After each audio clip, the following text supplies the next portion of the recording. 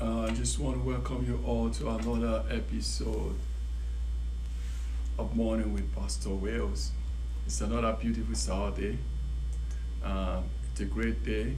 And every day that we are alive is a new day that the Lord has made, and we'll be glad in it. So I want to rejoice with you all for being alive today. So we give glory to the Lord for that. I also want to thank God for all that all that God has been doing on your behalf, keeping you alive, making all things work out for you. So just want to invite you all I want to welcome you all to invite your friends and maybe your family or your friends to just join the live streaming.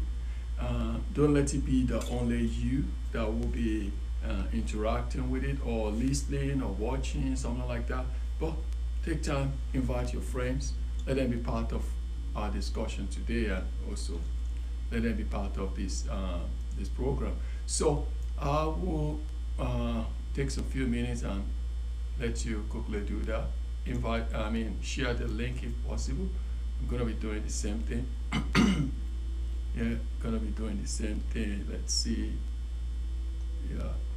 And another good thing is that if you are right there online or joining our Facebook right now for the streaming, you can always put in your name, type in something, comments. Let's talk about the topic we have today. Let's discuss. Let me hear from your side, maybe your experience or your example of what we're going to be talking about today, what we're going to be discussing about today, and that will be great. So invite your friends, be part of this program right now. So if you are if you are trying to do that, I'll probably give you some few minutes to quickly do that. Take some few minutes and invite your friends while I get myself ready here. While we get ready to pray, and then we go into what we want to discuss today.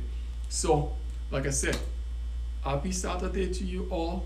It's a wonderful day. It's a beautiful day right here in Dallas. The weather is not so hot. It's good. It's not raining like the way it rains sometimes, but everything's just beautiful today. So we thank God. It's not about our power. It's not about our mind.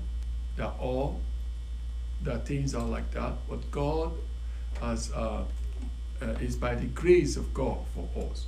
So His grace and His love towards us. So today we're going to be talking about what I just choose a topic based on what I've discussed with people. Not discussed. When I look at questions that people have asked me in the past, and the way I see things also, especially when it comes to believers' life in this life that we live, because as believers we're living in a life that the Bible says we are not part of we are living in a world that the Bible says we should not be conformed to the world, but rather be conformed to Christ and revealing the glory of God. But nevertheless, we live in that world, and as we live in that world, there's much influence from both sides. The world is trying to influence you, you're influencing the world, and not only that, the flesh is there to wrestle with every one of us. The flesh is always there to drag you into the things that are more important to the flesh, if I put it that way. So let's take a few minutes and let's just pray. Mighty Father, King of Kings, Lord of Lords, we thank you for today, another day that you've made, another beautiful day, because we know everything you create are beautiful. So today is another day that you've made, you've created. We pray that your presence be revealed in our life. We pray, oh Lord, that as we discuss today, oh Lord, that your Spirit minister to us. That not only that there be clarity, that there be much understanding, oh Lord, that there will be a change of attitude and mind to the things that we do that are not right. Thank you, precious Father. Thank you, Holy Spirit, that you have your way in our midst in the name of Jesus. And that I pray in Jesus' mighty name. Amen. Amen. Like we always do, have your coffee. I believe you have your coffee. Let's discuss over coffee. I have mine already. So, also, knowing that this episode is episode 67, it's been a long way. Well, God has been good every day. So today, I title our discussion today. I title it, "Don't Do It." You can never outsmart God. See, that don't do it. You can never outsmart God, and it's true. If you're trying to do that thing that you think is good for you, your flesh is dragging you into it, but you also know that thing you're trying to do, it's not the way of God. It's not what God expects from you. Not even God. It's not what your father, your earthly father expects of you. It's not what your brother, your mom will have expected of you. And you still find yourself doing it. Not that you find yourself doing it. You deliberately did it because you think you're smart. Because you think there's always a way around it. That is the most dangerous part of things. There's the things that people do out of, they don't have control over it. It's beyond their power. They try out, and they still can't help themselves. They find themselves doing it. That is one thing. But there's another thing which that's different from that which people do, that they deliberately do it. If every step they're taking in doing that thing, they're being reminded in their mind that what you're doing is not right. There's consequence for it. Or it may affect other people. You may do this.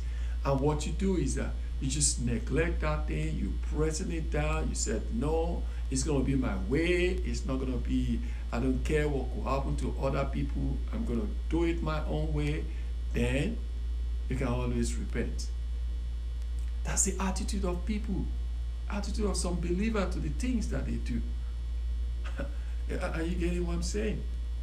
So if what I'm saying if it's plain to your understanding or plain to understanding, or if you think you've come across something like this, I would like you to go ahead and post it right there on the comment. Just comment about it. Let me know if you've seen something. I've seen it many times. Not only that I've seen it, I've talked to people, I've counseled people over it. People ask me questions about it, and I tend to tell them the right way, and sometimes they follow what I said. Sometimes they end up doing the way they want, and later come back and say, oh, I'm sorry I did this way, but do you think God can still forgive me?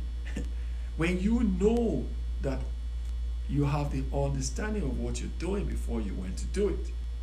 You get what I'm saying? So people are like that. But is that the way we're supposed to live? Is that what God expects of us? Is that what we're supposed to be portrayed as believer? No.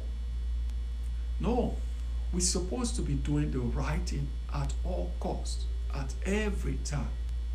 Are you getting what I'm saying? So, let me just read what I put down here. I said, people sometimes think they can outsmart God, and they are, taking God quietness. That's it. They're taking God quietness as an approver of their fleshy sin and sinful action in life. They're taking God's quietness because there's no immediate reaction from God.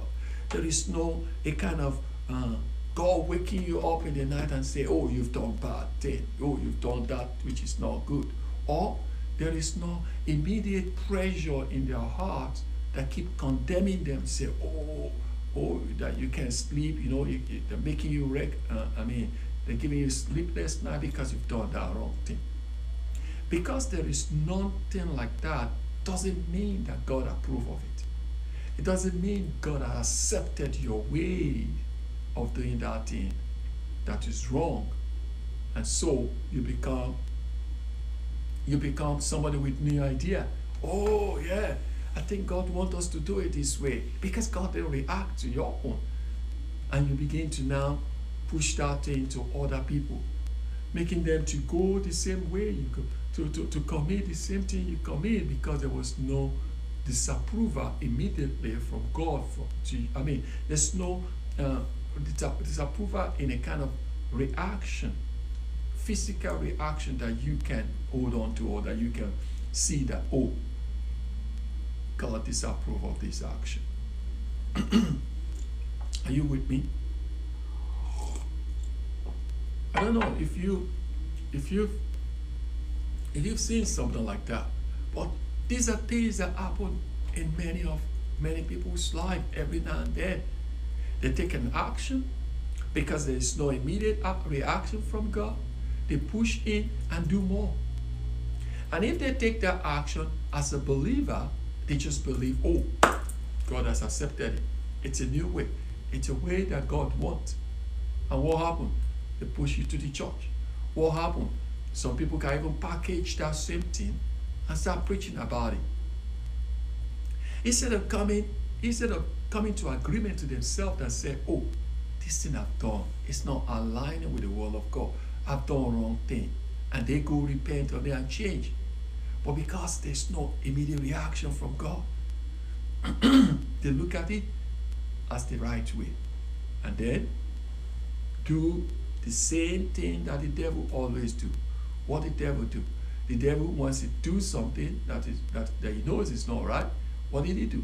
He bring more people to do the same thing, so that it can always be, I'm not the only one.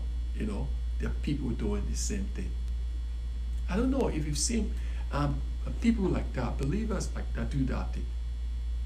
Once they do that thing wrong, they find more people to do it and agree on it and change the way people think to accept that thing as being the right thing. Because in as small, many people can buy to eat. In as small, you can push it out and people say, oh yeah, it's another way, they can ration it and think it through and say, oh yeah, you think it's the right thing. It's the right thing to do. And then they start accepting it. And you know what? Some people that do not know the right thing per se, that just look at people who's supposed to know the right thing and hold on to what they say and believe what they say. Those kind of people, that kind of people and those kind of category of people, they will do what? They will run with that thing. They will take that thing as fact and they will run with it. And when they run with it, what they're going to do? They're going to spread it all. Push it all to other people. Let them know that's a new way. That's a new way. But they forget that there's always the wrath of God. And there's always the consequence of what they do. We know, I've seen people also that you see after a long time, they push that such thing, and after a long time, they come to repent. And when they repent, the other people that have gone the same route with them, those ones are not repenting because they didn't know that you that started that wrong idea, you already repented. Even when you repented, you're not letting them know that you walked that way wrongly, and they need to change and follow the right thing. They are part of the word of God. I mean, there's a way that Jesus put it in the word of God and explaining that really make us feel, yeah, there is consequence for that. Yeah, that is not the way of God, because much is expected from us. There's one that thing I say, time and time, I've seen people who knows better, you see, better as believer in every areas of life. I've seen them who understand better. They understand what the word of God said about sin, about disobedience, about what God expects from them, but they still go ahead and deliberately continue to do those things. And they resolve, they have tend to resolve into being reactive rather than being proactive to sin, to disobeying God, and to fulfilling the fleshy desire of their heart. The fleshy desire of their heart in life. That fleshy thing, that which the desire of the flesh, that they end up fulfilling. We as believers, we need to be proactive, not just being reactive to it. Being reactive would be in the sense that, you do it and you see that it's wrong, and you know it's wrong, you did it, and you're now coming to God to forgive you of what you've done. You are reacting to what you've done. You've just been reactive to it. But God wants us to be in a position of being proactive. Proactive in the sense that take measure, take a kind of proactive measure, take a way to stop yourself, to resist that thing, a way to make you not to do that thing from the start. Be on top of it. Be ready for it. There is one other part in the Bible that the Bible said that this guy said, flee. I think it was Paul. He said, flee from every appearance of sin. Flee. Flee from every appearance means don't wait to negotiate with it. Don't wait to start looking at, I can do it this way, I can do. Don't begin to dress it up. Just, you come this way, you go this way. Flee from it. But how many is fleeing from the appearance of sin? No. We have in our own time, we are more interested in dressing the sin, in managing the sin. We are more interested in looking at it and making it look better, because that's what will benefit you in relating to the world, or you can get a kind of advantage, temporary, if I would say, temporary benefit from it. And that temporary benefit, you're still going to pay for it if you have full understanding. But if you don't have the whole understanding of what God can do, you will think, you're benefiting. But that benefiting is temporary, because God is going to still ask you of that thing. God is already put measure to ask for what you do, to require of you why that thing is done. So there's always consequence of everything in life. There's nothing that you think, I've done it, let's forget it. People always do that. Yeah, I've done it, let's move on. Yeah, you can move on, but there is consequence from God. So as believers, we need to weigh those consequences very well, because those consequences may not be things that dramatically bad immediately now. It may be things that take time before it comes. But surely it will come. Surely it will come. So what do you expect?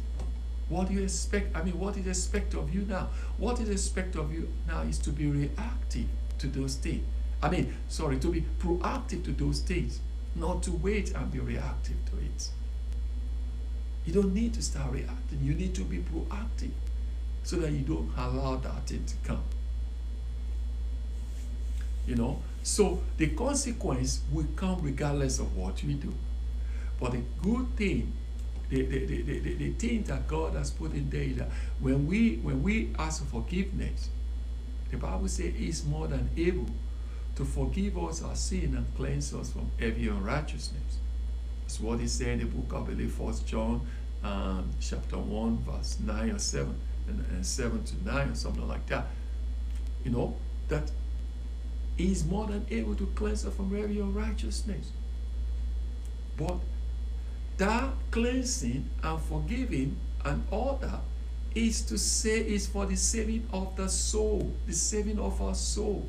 The consequence of what we've done, we will get it. The consequence will come. It will come in big time, in real time. It may not be immediately, it may be with time, but it's going to come. So, Why do we have to wait? Why do we have to go through things that we know there will be consequence for? If somebody sin and deliberately sin and commit and come back to repent from God, yeah, God will forgive, but that is for the saving of that person's soul. But the consequence of the sin is waiting. That one cannot be taken away. You have to face it. So, when we are able to see that ahead of time, I think that will not allow us to go into doing such, or taking such action that we know will be problematic for us in the past. In the time to come, in the future. So, let's look at something. Let's look at what the Bible says. I think I really love this part because Jesus talked about certain and he began to reflect it and he began to analyze it much better, explain it more better to the disciples. I think it's let's look at Luke 12. That's right. Luke 12. Luke 12. When we look at Luke 12 from verse I would say verse 48, but for us to really understand it, it will be much better for us to look at it before 48. Okay. Let's look at 41. From 41. That would be good. Where Jesus talked about the unfaithful servant. Look at it. After he has talked about that, after he has spoken to the disciple about the parable, now he explained to them. Peter, and 41 said, then Peter said unto him, Lord, speakest thou this unto us, or even to all? This parable unto us, or even to all? And the Lord Jesus said, he said, who then is that faithful and wise steward, whom his Lord shall make rulers over his household, to give them their portion of meat in due season? He has told them the parable of the faithful servant, unfaithful servant. And so he's asking them this question. He said, and he go ahead and say, blessed is that servant, okay? Blessed is that servant who is Lord, when he cometh, shall find so doing, okay? Or a truth, I said unto you, that he will make him ruler over that he hath. But if that servant say in his heart, my Lord delayed, that means it will take time to come. So my Lord delayed is coming, and shall begin to beat the men servants and maids, and to eat and drink and to drink and to be drunk. The Lord of the servants, okay, the Lord of the servant will come in a day when he look not for him. Agree. And at an hour when he is not aware, and will cut him in sunder, okay, and will appoint him his portion with the unbelievers. Did you see? That means he will lose all, and it will be counted as an unbeliever. And 47 said, and that servant which knew his Lord will and prepared not himself, neither did according to his will, shall be beaten with many stripes. Okay? But he that knew not and did commit, things worthy of stripe, shall be beaten with few stripes. For unto them or unto whomsoever much is given. That's what much is given. He said, much is given. He said, of whom shall he much require? And to whom man has committed much, of him they will ask more. So Jesus, in trying to explain better to his disciples concerning the unfaithful servant parable that he told them, you can read about that.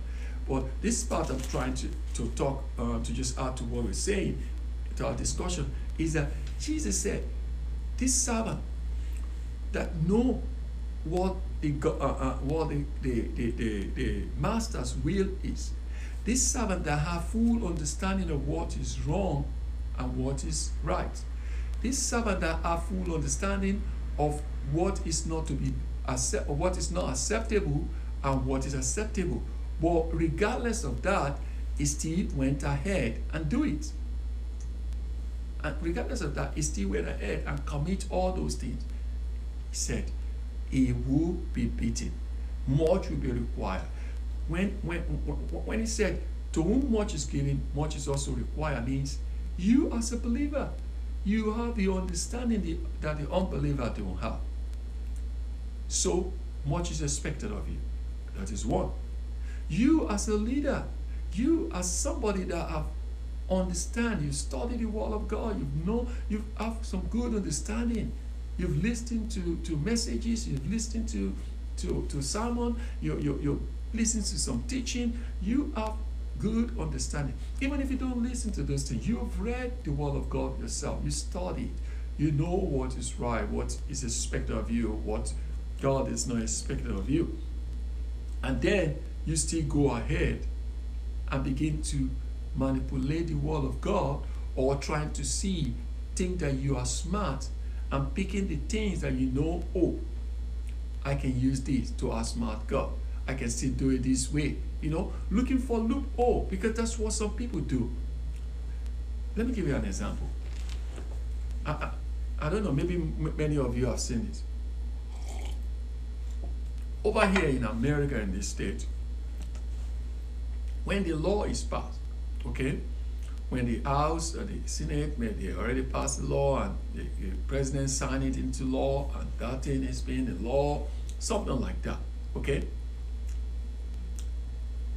They know what the law is. I mean, the people know what the law is. But there's some people who will now go through that law, they go through those requirements, they go to what is expected, and you know what? They'll begin to look for the loophole to infringe on that law. The loophole to infringe on that law in a way that will not make them feel that they are infringing on the law. That means they look for a legal way to still disobey that law or commit that law, infringe on that law, without them, looking as if they deliberately, they commit, they infringe the law. There are people that do that. They will research all those things, and you know what? When they do it, when they find the loophole, they are not going to keep quiet and start doing it in a hiding way. No. You will see that they'll put it on there, they will start marketing it. Oh, meet this lawyer. We can take this, we can take care of this for you. We can do it legally for you. And that legally, they're saying, is that they are infringing on another law, which they know. They're looking for a way around the law to infringe on that law, to commit that thing without infringing. You know what I mean? Something like that. That is man's ways of thinking. That's man's way of trying to say they're smart. And you know what? They do it. They make a lot of money about it. They know, oh, this is what the law says. But you can do it this way, and it will not actually mean you're infringing on the law, so you can still defend yourself. Why don't you just obey the law? Why don't you just obey it outright? Are you getting what I'm trying to say? So the same way people bring that kind of idea in their living, as a believer, or they tend to do that. They look at the word of God. They see what the Bible says. and they begin to look at the way around to do some of those things, to commit it, and they begin to defend it and defend themselves. They commit those things, they do those things which they know. Take for instance now, some people know they are extremely lying. And you know what? They will look around and pick up the word of God and say, yeah, and you know, the word of God also said this. So it's not actually mean that you are lying. You're just trying to be more, you know, alternative to the truth. You get what I'm trying to say? How long should we begin to do this? How long are we going to be in this situation? How long are we continuing to do this as believers? We think we're smarter than God. No, we are not smarter than God. You see, God's long suffering is so much that He continues to watch on people, continue to watch, He continues to see, He continues to give us more opportunity to change our way, to change our ways, to change our ways. And then, when we continue in that track and we refuse to do that, then His wrath will come. Haven't we read the Old Testament, read the Word of God, how God took the Israelites out of Egypt? He did everything. And along the line, they continue to move away from what God expects of them. And God kept telling, change your way, do it right, do it right. And after some time, what God do? The wrath of God come upon them. And then God also hold back and change His way to them and begin to allow them, draw them back onto them, up to Him also. Do you think God has changed? We know God is an unchangeable God. His ways has always been His ways. When He says something in 2,000 years ago, that same thing is still saying it now.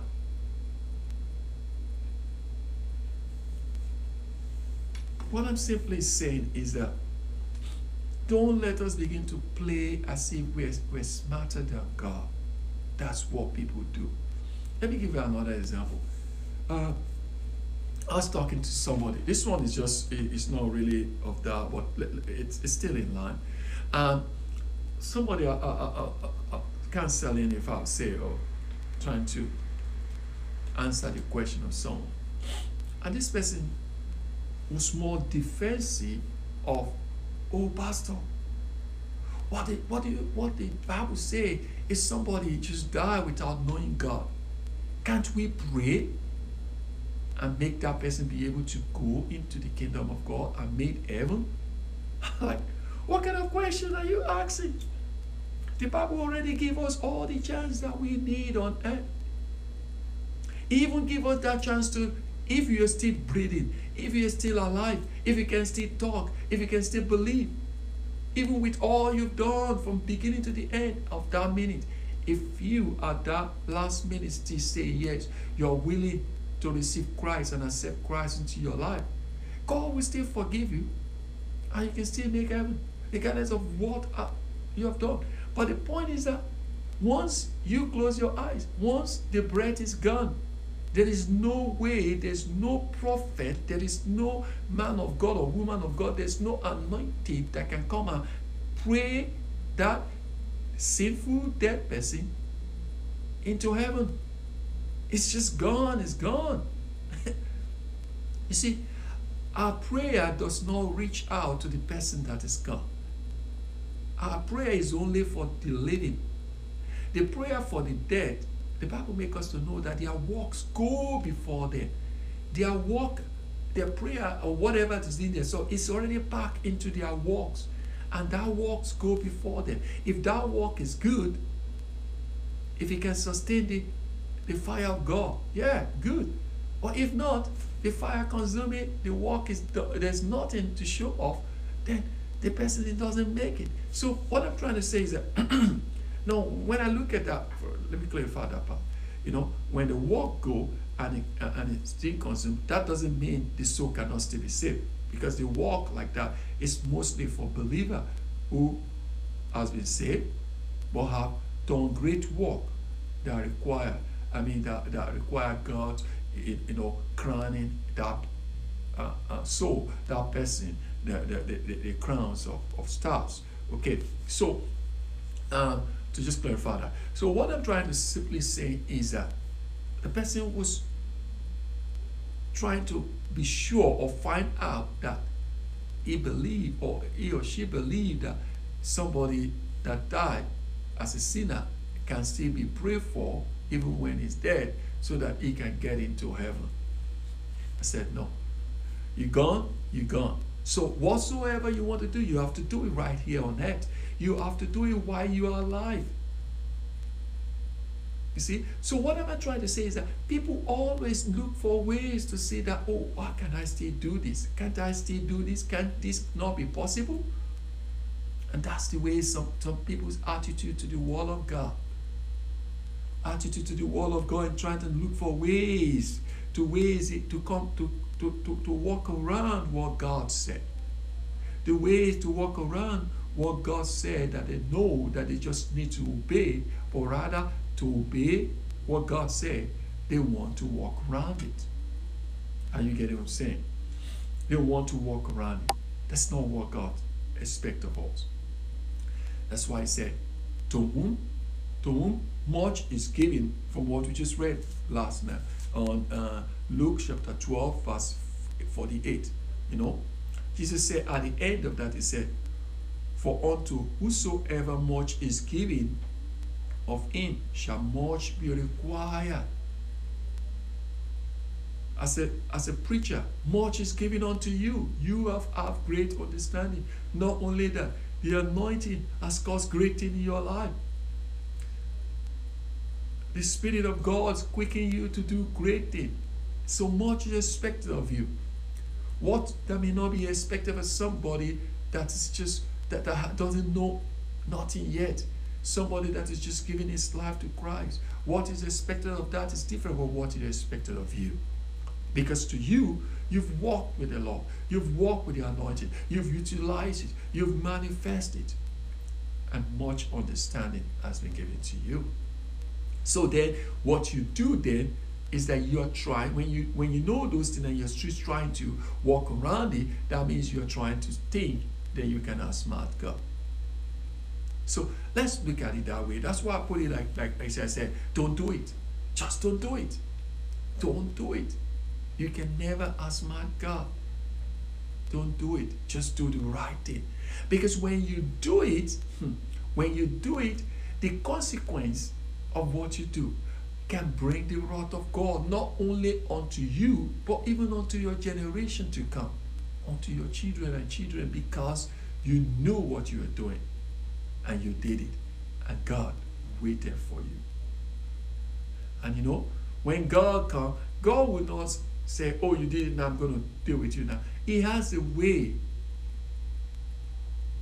to come in his own time, not your time, not on your timetable. God will come in his own time and require those things. Let me give an example of myself long time. One of the things that make me to be more careful and more careful and more vigilant into holding on to the things of God, doing things rightly. You know, our experiences in life will always also be a benefit to us going forward. Not to think back, but to go forward. What we've experienced that are good or bad sometimes become a benefit to us to do more things better. Okay? Long time. Just a second. A long time. Is there any boy? Okay, there's still some of you there. Don't forget to post in there. Don't forget to comment. Okay? Don't forget to comment as you listen or be part of this discussion today. Okay, so long time, when I was a young believer, I did something, I committed a kind of fleshy sin.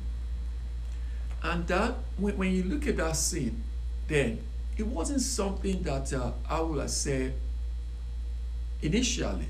I mean, it's something that people many people will easily want to commit. And not only that, people look at that thing as it's a way of life, it's lifestyle. It's not supposed to be something you think is sinful per se, even though the Bible categorically say it's sinful, okay? But people look at it as a way of life, people do it, something like that. But as a believer, it's not supposed to be. But you know what? It's a casual thing that I used to do before I become born again. So being born again, it continues. Even though I say, I need to stop this kind of behavior, I need to stop this, but it continues. To the extent that, as at that time when I got born again, I got a big encounter, because the way God encountered, it made me, it was so powerful. And so the anointing was upon me. God was doing awesome things. Even when I prayed, there's instantaneous manifestation of the power of God, the signs and wonder following me, and I'm like, who? To me, it was new to me because even though I've been going to church, but I wasn't born again then. But at that time, I got born again, and this new move of God began to, be new in me. But I still continue with those kind of behavior. Some, most of those things that I do that is not right, I don't really do that. But this one particular behavior still continue. And so, one of those days, I still end up, doing that kind of, still behaving like that. And then, after they say, my mind said, you need to stop this. This is not right. Well, I keep struggling. I want to stop it, and I keep doing it. I want to stop it. I keep doing it. I say, oh Lord, help me out. I'll stop it. I'll do it again. Then, another time I found myself doing it. Oh, you know what happened? The Bible, listen, it's what I'm saying, real life story. The Bible flip. When I take the Bible to read at the church or just doing Bible study at home, each time I carry the Bible will just flip. It will flip to that place of what I was doing that is wrong. I'm like, I'll say, oh Lord, forgive me. Oh, this is not right. Okay. Then, because I say, Lord, forgive me, I think everything is okay. So I will continue my reading and all that, and try to be good. Then, another time, I found myself doing it again. I said, oh no. Then, I was about studying, because nearly every other day, if I don't study my Bible, because as a young believer, you want to study every now and then. When I'm reading or when I go to church, when I pick up the Bible again, like just pick up your Bible like this, and when I just pick up the Bible and try to open, boom, it will open to the same place. I'm like, what is this? Then I continue. Another time, so this stuff continue every now and then, not always, it takes some time. Then one day, which I think it would have been maybe about 6 or 7 times, I think it was on the 7th time. Then, no, before that, I think maybe on the 6th times or 5th time, when I found myself behaving like that again, what did I do? When I want to open the Bible, now I know that if I open the Bible will flip to that place. So what did I do? I try to, since I now locate where the portion is in the Bible, I'll try to open, when I put my Bible there, I want to open the Bible from the top, because I know it's in that portion was in the New Testament. So I'll try to open from the Old Testament, thinking that I'm smart, thinking that, I can still walk around it, So, but the point is that it's still a kind of little struggle every now and then, even so God is moving in you to do certain things. I'm trying to tell you, our God totally break me down, that nothing of such thing can move me anymore, or nothing of those things that make me to be more different in the way I look at things in life. I'm talking about 25 years ago, or more than that. So Then one day, on the last time, I find myself doing the same thing. And that day, the Bible still opened up to me. The Bible still opened up to me. But do you know one thing? The next day, the enemy comes like a flood. It was some kind of warfare that I've never seen in my life. It was some kind of even demonic attack from different level, if I would look at it that way. It was a lot of things. It was like it was as if the floodgate of hell just opened against me. And I became more sober and said, Lord, this level is like you're on your own. You know what I mean? Yeah, you're on your own. But somehow, grace, God's grace is always great. And His love is everlasting. When God chooses to love you, He loves you. Once He chooses to love you, He just loves you. And I believe God loves you. He loves every one of us. And out of the love of God, even from my understanding at that time, that I know that that I keep behaving the thing God don't expect me to behave. So it's like I'm disobedient one way or the other then. And then thinking I'm smart by opening the wall, trying to be all those kind of stuff. But then I know God is still a merciful God. So I reach out to His merciful. Reach out in His love and His merciful God. Not ready to even begin to attack the devil or this kind of stuff. Just like the way David did. When it get to a level, when David commits different kind of sin, when it get to one level, at that time, when God when God sent His servant to him to make him realize what he did, David didn't tend to begin to say, when the consequence of that thing is about to come. He didn't start saying, he want to fight the devil. No, he was just talking to the Lord and said, Lord, I prefer to fall into your hand than fall into the devil. Because the devil will come like a lion, like a roaring lion. It will tear you down. It will tear you to pieces. But when you are in God's right, when God is the one dealing with you, it's more better. Because what? He is a merciful God. And so, what I'm saying is that what I was doing then, even though I didn't tell you about it, I've said it sometimes ago in one of my preaching. But whatever I'm doing, it was like a casual thing. Many other people do it, okay? But it's wrong. It's not the way of God. It wasn't the way of God, especially for believer. So, what happened? God came in His merciful way, and His hand, by His right hand, He upheld me. And then He dealt with the enemy. He dealt with the devil. He dealt with the work of the devil. But at that time, after that time, He touched me and totally changed everything in my life. So when I see what God said that is wrong, that He said is wrong, you know what it is that is wrong, and you know what the consequence could be. So you don't dare cross those lines. And you get what I'm saying? But what I'm trying to say also, it doesn't need to get to that level for many of us, So as believer, we need not to be trying to outsmart God, but rather being proactive in our offensive against sin, against disobedience, against the work of the devil, against the fleshy things that could draw you away from God.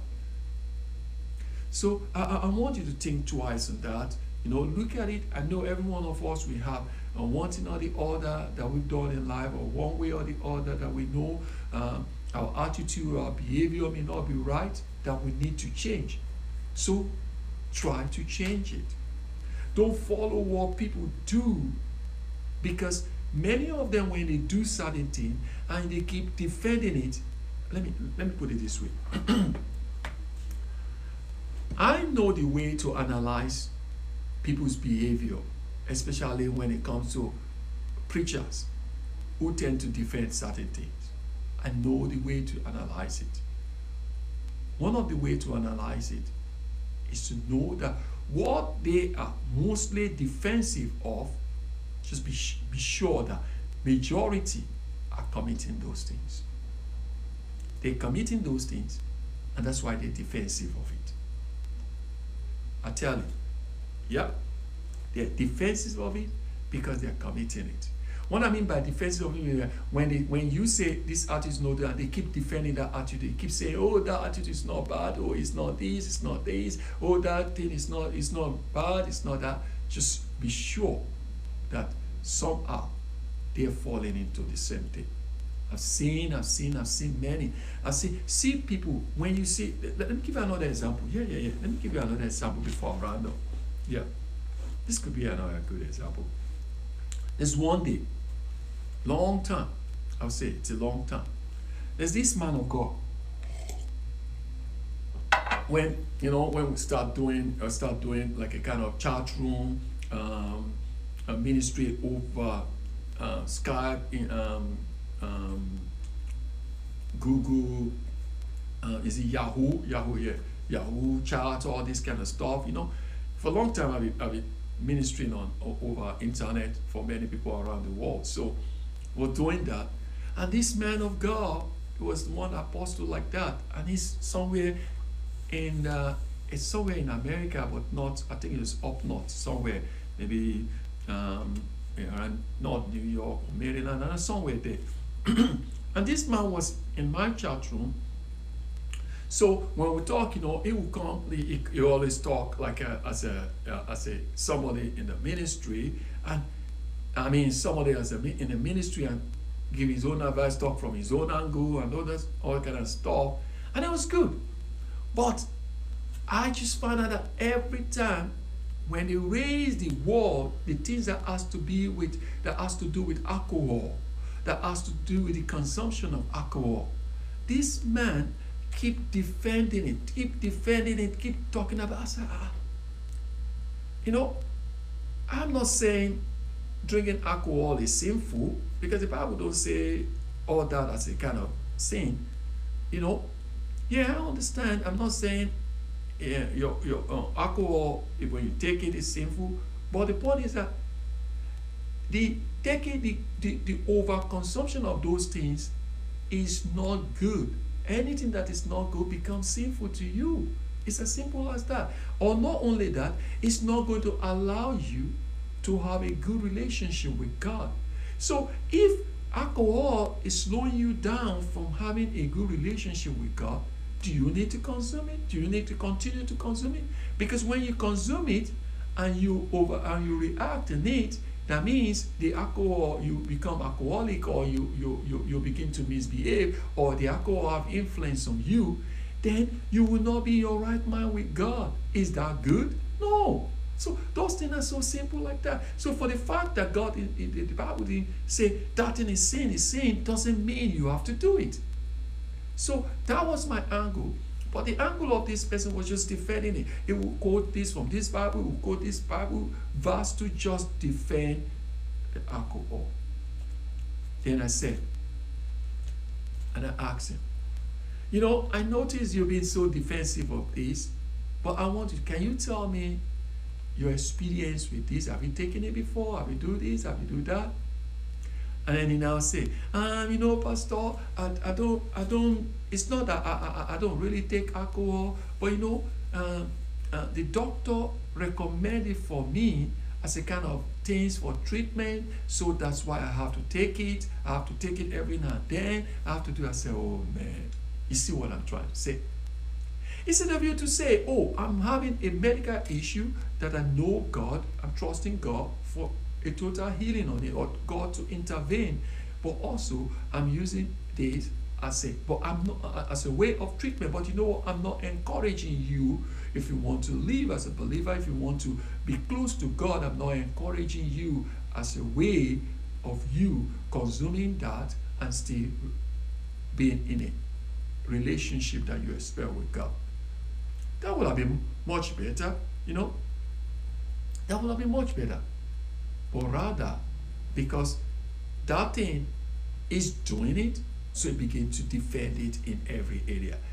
And I pick up that kind of behavior has not been good, because that's the way people do, and people are still doing it right now. Right now. The moment they do something, or they find themselves as their selfishness drag them into that kind of thing, and they have committed it, they have done it. What do?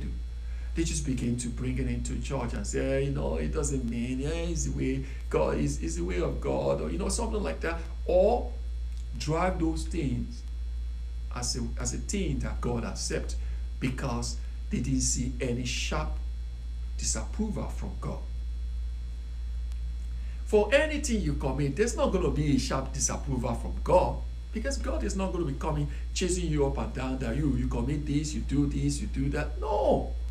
His word has been yesterday, today, and forever. His word has been there. The word will judge you. His word will judge you.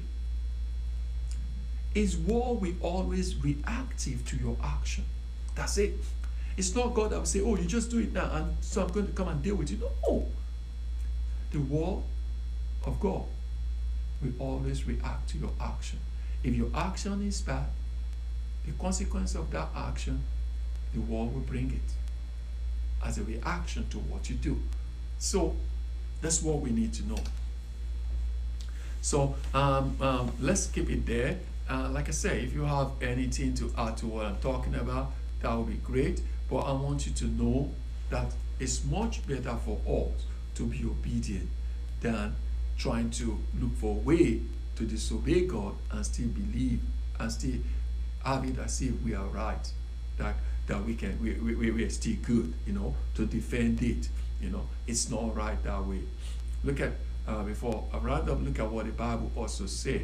I believe in the book of Samuel. That's right. Let's look at Samuel. First Samuel chapter 15 verse 22 say, and Samuel said, as the Lord has great delight in burnt offering and sacrifice, as in obeying the voice of the Lord. What's the question? No. Behold, to obey is better than sacrifice, and to hearken than the fat of ram. Yeah, to be obedient is more better than sacrifice. It's been better than coming around and trying to look for ways. It's just better just obey God and let it go. You know what I mean? So, like I said, it will be much better for us as believers to push what is right, not to start looking for loophole, not to start looking for a way to still commit that sin and believe we are right committing it, and then continue to use that to spread the same thing to others. And that's what we're facing in this very time. For the past years now, you've been seeing people all around defending something that is defenseless. But what did they do? They try to drag it into the wall of God. They try to drag it into a Christian wall and start saying, when you don't do this, it's showing that as if let's give an example, like an example of using marks. I saw one post one day, one article of a man that was even defending and said, do you think God will use marks? And do you think Jesus will use marks? How would you be asking that kind of question? Jesus is God. Jesus is a healer. He has